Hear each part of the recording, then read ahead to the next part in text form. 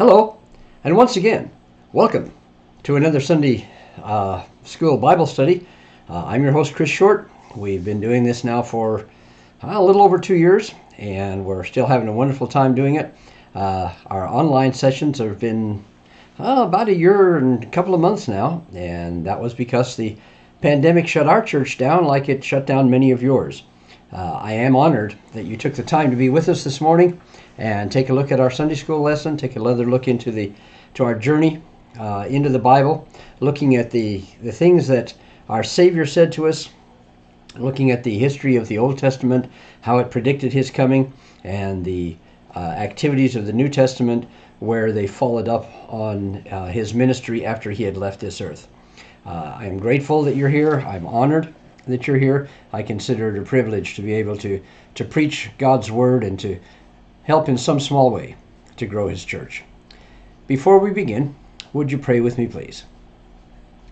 Our dear Father in heaven, once again we come before you to look into your Word. A Word, Father, that is thousands of years old and yet has never changed, has never been updated, has never needed to be revised. We thank you, Father, for that Word. We thank you for that truth that remains constant in our lives. We just ask, Father, that you'll be with us always, that we might recognize that we have the honor, the privilege of living in a country that enables us to own our own copies of that story, to own our own Bibles, and to read that Bible without fear of recrimination or without fear of being scolded or arrested or possibly even put to death as Christians are in many parts of the world. We thank you, Father, for the men who took the time to write down your words and to record them for us, and those who have faithfully translated them for us over the years. We thank you for those who have traveled throughout the world and spread your word, spread your Son's word, spread the gospel to all those who are waiting to hear it. We recognize, Father, that there are many who still do not know the name of Jesus Christ, and there are still others who have heard that name but either haven't heard or don't understand his message. Bless us, Father, that in some small way we might each be able to take part in that great commission that commanded us to go and make disciples of all the nations. Help us, Father, that we might be able to boldly stand in front of someone who does not know or does not understand and proclaim to them that, yes, I am a Christian, and let me tell you why. Bless us, Father, now as we look into your word, as we look into the activities of the early church, and help us to understand how those words, those messages, those incidents in their lives might apply to each and every one of us in our current lives. We thank you, Father, for those messages. We thank you for the one about whom they are, your Son, Jesus Christ. And it's in his name that we pray. Amen. We spoke last week about I entitled the message, Escape Artists, Magicians, and so on.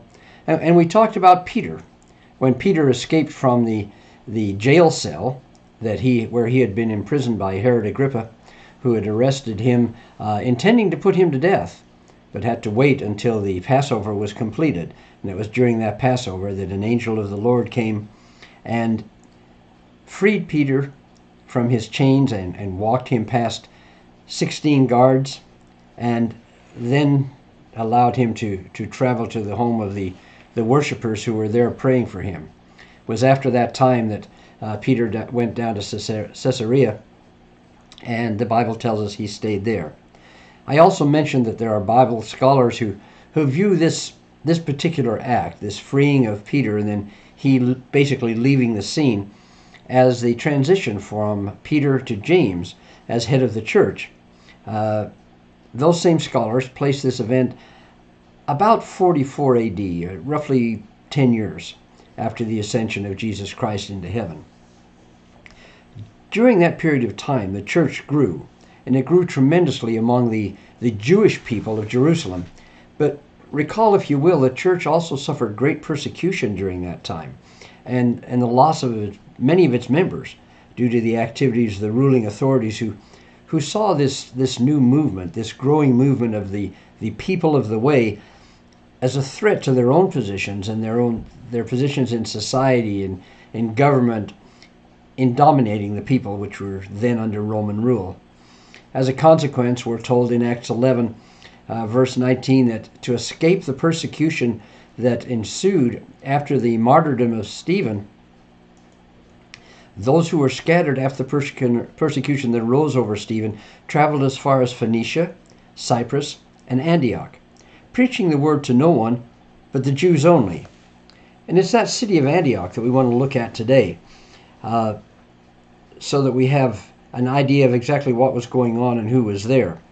In reality, there are two Antiochs.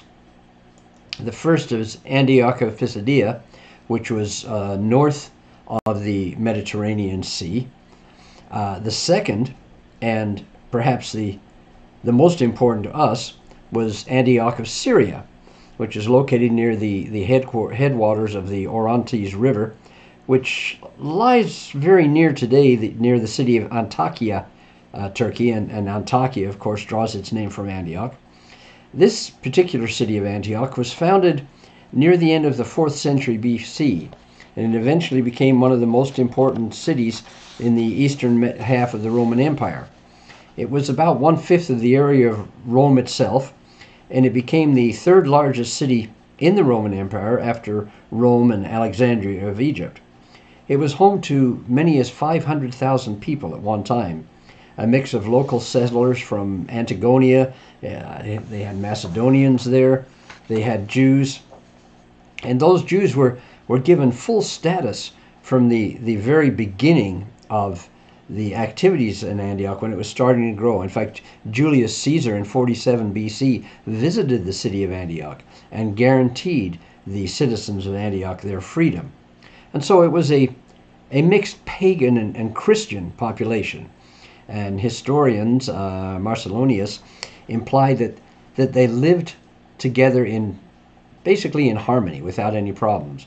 In fact, it's said that the Emperor Titus set up the cherubim gate entering into the Jewish community, and that he set the cherubim that had been captured from the Jewish temples when the temple was destroyed over one of those gates. Somewhere between 177 and 192 AD, the Olympic Games were held in Antioch. Antioch had become a center of early Christian activity during Roman times, and its large population of people with Jewish origins attracted the early missionaries. Peter went to Antioch, and later Barnabas and Paul. That was the beginning of Paul's first missionary journey. We'll talk about that in just a moment. And by about 390 AD, Chrysostom, who was a historian, estimated that there were about 100,000 Christians living in Antioch. So while the early church had nonetheless experienced a fair modicum of peace following the conversion of Saul, even though the persecution continued over the years. You recall Herod had James, John's brother, arrested and beheaded. He arrested Peter, who was released when the angel rescued him. Herod eventually met his own end when he started thinking that he was pretty important, and some of his subjects called him a god, and Herod pretty much admitted, yeah, I guess I am a god. And Acts 12:23 tells us, then immediately an angel of the Lord struck him because he did not give glory to God, and he was eaten by worms and died. So following Herod's death, Acts 12:24 tells us, but the word of God grew and multiplied. So some time actually passes between the end of chapter 9 and the beginning of chapter 13, possibly about 15 years. So if you're a member of my regular Sunday school class at First Baptist Church of Lexington, Missouri, and you have your Gospel Project Sunday School manual with you, I'd invite you to turn to page 67. For those of you who are following along in your own Bibles, we want to begin today with the book of Acts. We want to start in chapter 13, and we want to look at the very first verse, verse 1. It reads like this.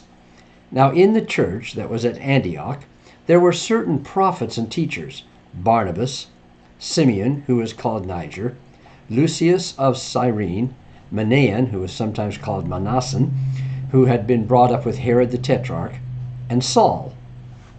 Now, it's apparent that the church leadership in the city of Antioch was quite diverse. Uh, Barnabas was a Jewish Levite. He was apparently fairly wealthy. Remember, he had property that he sold so that he could give the money to the early church. And he was from Greek society on the island of Cyprus. There was Simeon. Simeon was also called Niger, which basically means Simon the Black. So he could have been a son of African proselytes to Judaism, or perhaps he was even a convert himself. We aren't told much about Lucius of Cyrene, but like Barnabas, he was from that Mediterranean island, and his name shows that he was a Hellenist. Manaen, or Manassen, had connections with nobility. He grew up with Herod the Tetrarch. And then, of course, we have the hero of the story, the man we better know as known as Saul. By this time, Saul had about 15 years' experience, and he could be considered a veteran evangelist. He was a church planter, a Bible teacher. Jesus called him personally, and he was able to move very easily in Gentile circles. He was a bit of an outsider because he was from Tarsus, but it seems obvious that the leadership of the Antioch church was a reflection of the ethnic and cultural diversity of that great city. So these men, who were called prophets and teachers, were leading the early church. These two roles, the roles of prophet and teacher, were basically leadership gifts for the church. The Jewish synagogues had always had teachers, although the extent to which they were leaders is kind of unclear. Prophets were those who interpreted and spread the word of God as it was given to them, or as it was brought to them by others, particularly Jesus himself. And later in the first century of the church, overseers and deacons were appointed to fulfill the ministry that the prophets and teachers had had. And so, as we turn to Acts 13:2, we get this message. As they ministered to the Lord and fasted, the Holy Spirit said, "Now separate to me Barnabas and Saul for the work to which I have called them." See, it was the Lord himself that was appointing Barnabas and Saul. And it was work to which he was appointing them. They weren't being sent out by the church. Perhaps it was in response to Jesus' commandment, which we call the Great Commission, that closes out the Gospel of Matthew, when the Lord admonished all of us to go out and make disciples, followers of all the people. And so the leadership of the church at that point fasted, and they prayed, and then they laid hands on them. Verse 13:3 tells us, "Then having fasted and prayed, they laid hands on them, they sent them away." Now, the laying on of hands was not necessary for these two to receive the Holy Spirit, as some religious groups feel is necessary, because obviously these two had already been filled with that particular gift, that Holy Spirit. But it was rather done in continuing a tradition that existed since the time of Moses. It was the church's way of identifying and affirming the mission to which God had called a particular individual, or in this case, two individuals. It wasn't the church that was sending these two men, it was God himself. And the church was showing its support of them by confirming the command of God. We turn to verse 4, it tells us, "So being sent out by the Holy Spirit, they went down to Seleucia, and from there they sailed to Cyprus." Now Cyprus, of course, was the home of Barnabas, and it's also the home of Manaen, who may have been one of the very first converts at Pentecost, because he's described as being an old or early disciple, at least in the historical literature. And Acts, of course, 11:19, of course, tells us that after Stephen's death, the Christians scattered and traveled as far as Phoenicia and Cyprus and Antioch, spreading the word only among the Jews, which resulted in the Lord blessing their efforts. And according to Acts 11:21, it tells us a great number of people believed and turned to the Lord. So let's go on one more verse, to Acts 13:5, and that tells us when Barnabas and Saul arrived in Salamis, which is at the northeastern end of the island of Cyprus, they preached the word of God in the synagogues of the Jews, and they also had John as their assistant. Now, from this verse, it would seem that, at least in the very beginning, Barnabas and Saul were preaching the Savior only in the synagogues, which meant they were preaching only to the Jews who attended the synagogue, at least at first. The John mentioned here is John Mark. That would be the cousin of Barnabas, the one who traveled with them for a while and then left. The one who traditionally is the one who we say wrote the Gospel of Mark.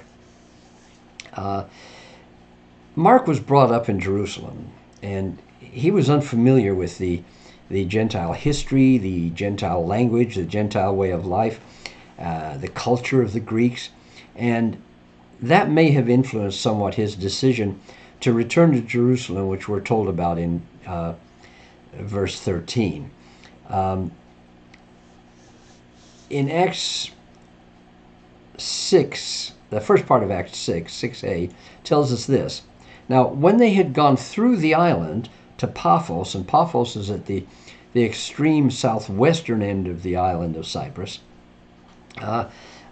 and when it says they went through the island, that kind of indicates to me that they pretty much traveled as they went, and preached where they could, but maybe they were not having a great deal of success. At least they didn't until they reached the city of Paphos. Up to that point, their efforts on the island of Cyprus just simply hadn't amounted to much. But in Paphos, things were about to change. The second half of that scripture, verse 6b in Acts 13, tells us this. They found a certain sorcerer, a false prophet, a Jew, whose name was Bar-Jesus. Now, Bar-Jesus means son of Joshua, or son of Jesus in Aramaic. And the name Jesus in and of itself was not a totally unusual or uncommon name during those times. Wasn't particularly identified with anything special until it was associated with the name Christ, and we had Jesus the Christ. So this was a special Jesus, one that was different than all of the others. So we had this Bar-Jesus, this son of Jesus, and Bar-Jesus was called a sorcerer, which in biblical times meant he was engaged in the acts of using spells or chatting to spirits, and it was used in reference to an immoral or false practice. Under these particular circumstances, the sorcery of Bar-Jesus can best be seen as an effort to circumvent God's knowledge and sovereignty, and perhaps to have the people worship Satan instead. Bar-Jesus perhaps was the spiritual advisor to the proconsul of Cyprus on the matters of faith. The proconsul, Sergius, was an official of ancient Rome. He acted on behalf of Rome, and he was obviously a learned man, at least concerning Jewish teachings, and Bar-Jesus, being Jewish, was probably the one to answer his questions and his concerns, at least up to that point in time. Verse 7 tells us this. Bar-Jesus was with the proconsul Sergius Paulus, an intelligent man, and this man called for Barnabas and Saul and sought to hear the word of God.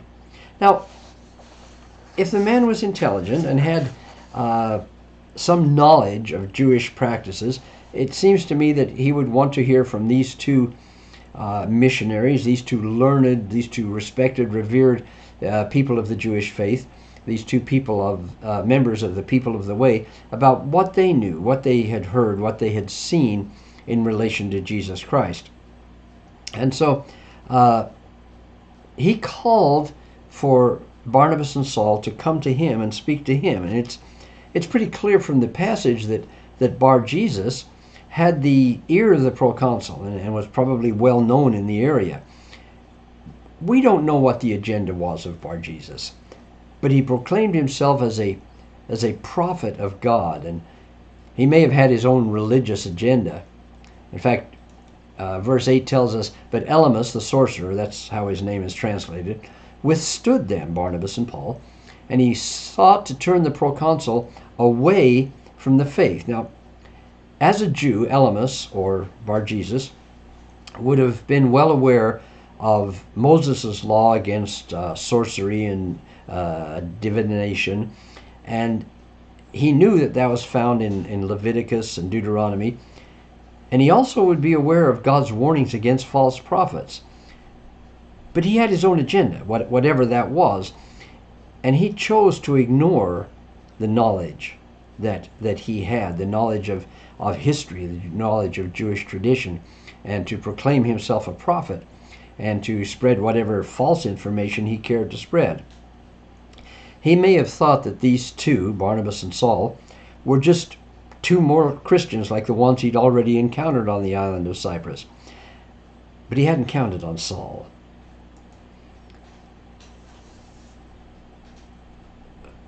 Verse 13:9 tells us this.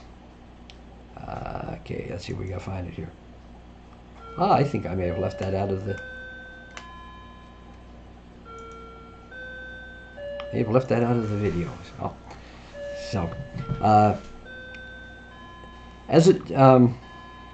Saul, who is called Paul, looked intently at the man. And at this point, that Saul is for the very first time identified by his Roman name, Paul. Since his mission from that point would primarily be to the Gentiles, it makes sense that his Roman name would also be used throughout the rest of his ministry. That would identify him as a Gentile who became a follower of Jesus Christ, the Son of God. And Paul's name is translated as small one, but if his stature was diminutive, there was nothing about him that was going to be deterred by a self-proclaimed prophet and sorcerer. In fact, Paul spoke directly to this would-be prophet, and he said this in verse 10 of Acts 13.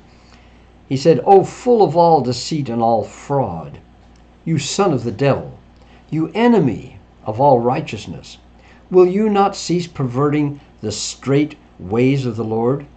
Notice that these two verses tell us first that Paul looked intently at Bar-Jesus before he speaks, telling him that he's doing the work of the devil. Perhaps Paul was seeing in Elymas the man who had been the one previously doing the work in persecuting the church, Saul himself. And perhaps he recognized just how abhorrent his works, his acts, had been at that time. Perhaps Paul was looking intently at the man and trying to determine exactly what he needed to do according to the Holy Spirit as he listened to the words of Elymas, Bar-Jesus. Or perhaps he was trying to figure exactly who this man was and how he might be hindering the message that he and Barnabas were about to deliver. In any case, Paul may have recalled how Jesus handled him on the road to Damascus.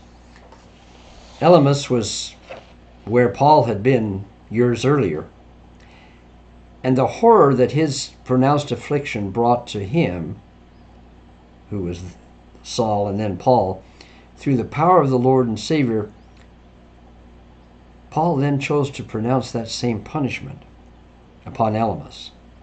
Acts 13 verse 11a tells us,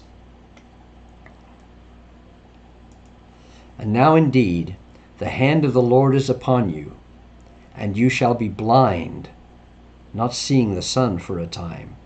Now, I have no doubt that acting through the power of the Lord and acting upon the Lord's wishes, Paul could have exacted any sort of punishment upon Elymas that he might have wished, and anything that God might have commanded. But at that point in his life, the most severe punishment Paul had ever received had been the loss of his eyesight. And now in recalling that incident, he visited that same affliction upon Elymas. He said, "You shall be blind, not seeing the sun for a time." And the second half of verse 11 tells us immediately a dark mist fell on him, and he went around seeking someone to lead him by the hand. And if you recall, when Paul became blind, or when Saul became blind on the road to Damascus, he needed someone to take him by the hand and lead him around. And so Paul's probably referring to his own affliction when he's talking to Elymas here. I've read of people who have gradually gone blind, and many of them were able to accept their fate while remembering their now lost ability to see, because they had seen these things. And so when people talked of them, they realized that their sight had gradually faded away, and they still have very vivid memories.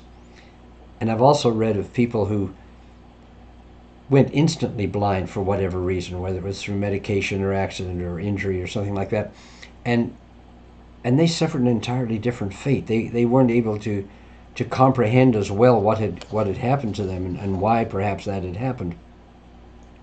It seemed the second group, the ones who went blind instantly, were the ones who suffered the most, or had the hardest time to adjust to the loss of sight.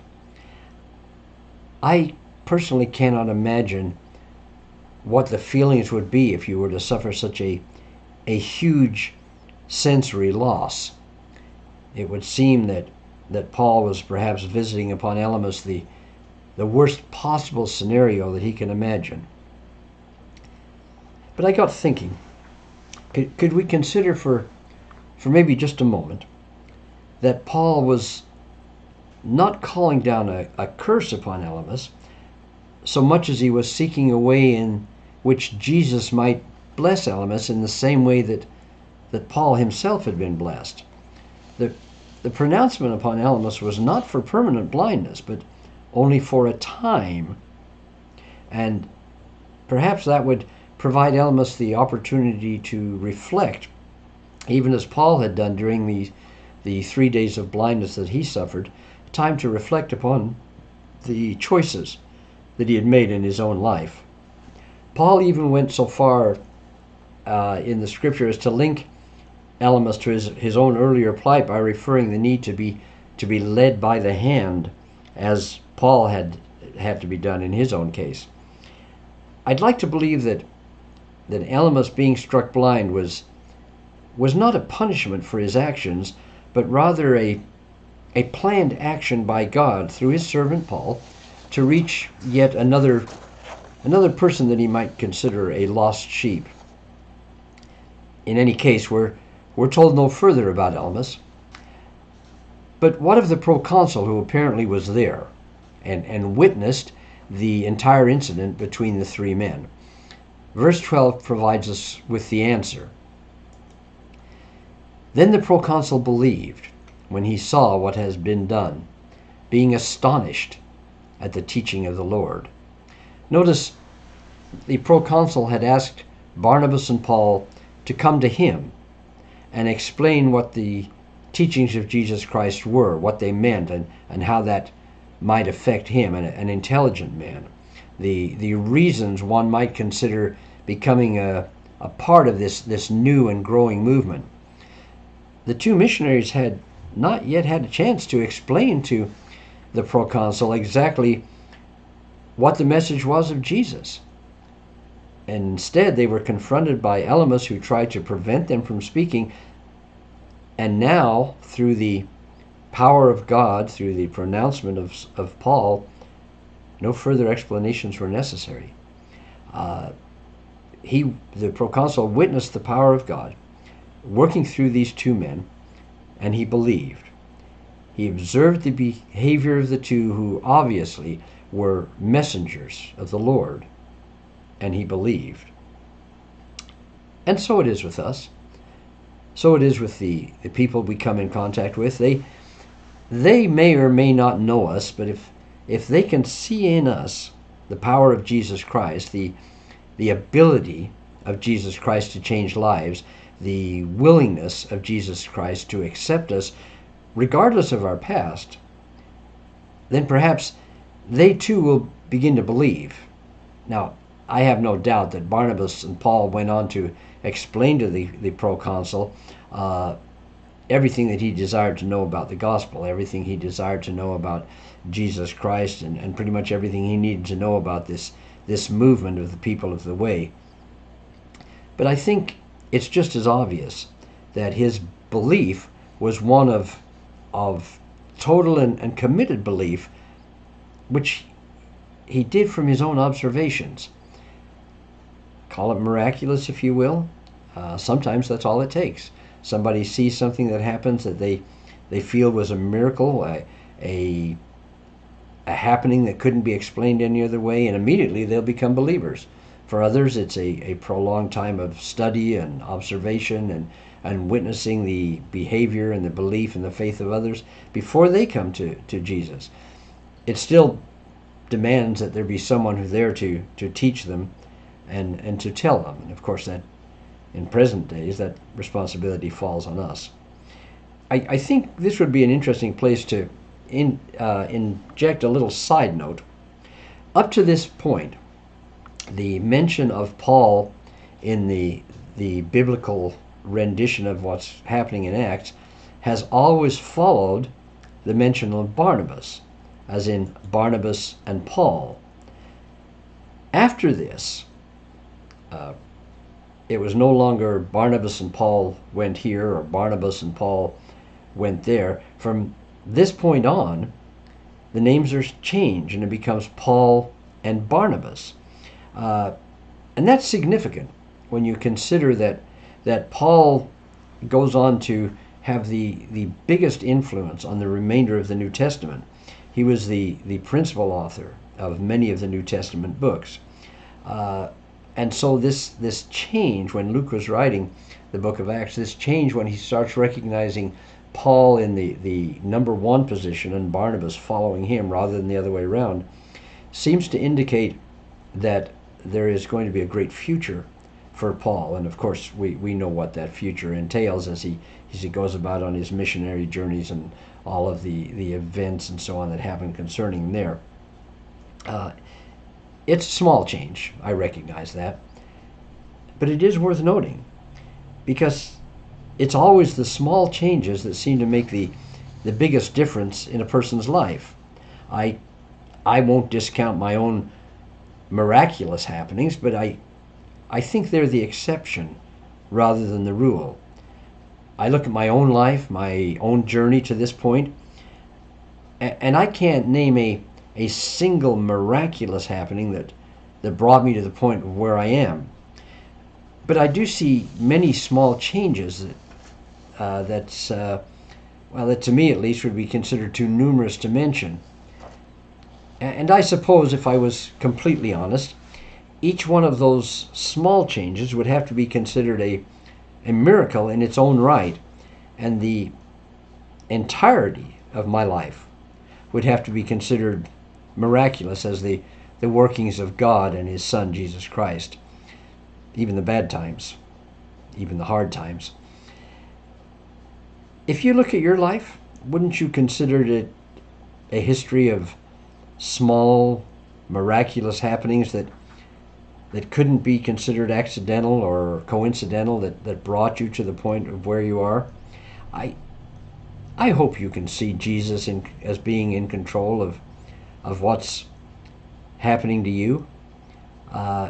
If you can, and if you think that small miracles add up to large miracles, including a possibility of completely changing one's life, won't you take time to reflect on the message that God had for you through His Son, the message that He gave to us that closed out the Gospel of Matthew, chapter 28, verse 19, where Jesus said, "Go therefore and make disciples of all the nations."